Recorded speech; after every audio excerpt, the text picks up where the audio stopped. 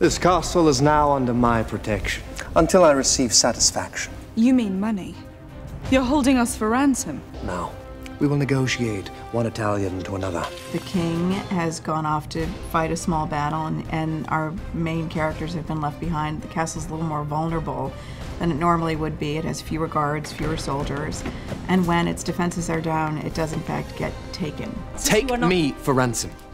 We can leave for Italy tonight, and you will have the heir to France as your hostage. It's tense, it's fraught, and you see Catherine and Mary actually work together. You see Mary's love for Francis, but also I think you see the fierce love of a mother who's determined to save not just her eldest child, who's Francis, but her entire line. Whatever has been between us, believe me now, believe that I love my son. I would go into hell for him. How far will you go?